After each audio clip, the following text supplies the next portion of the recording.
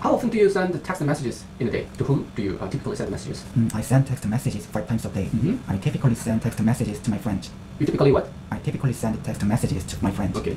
What do you usually use text messages for? Do you receive text messages often? I usually use text messages for schoolwork.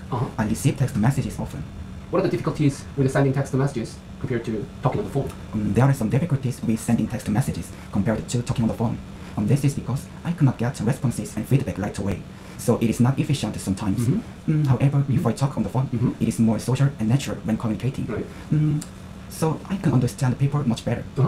So if I use text messages, it's limiting.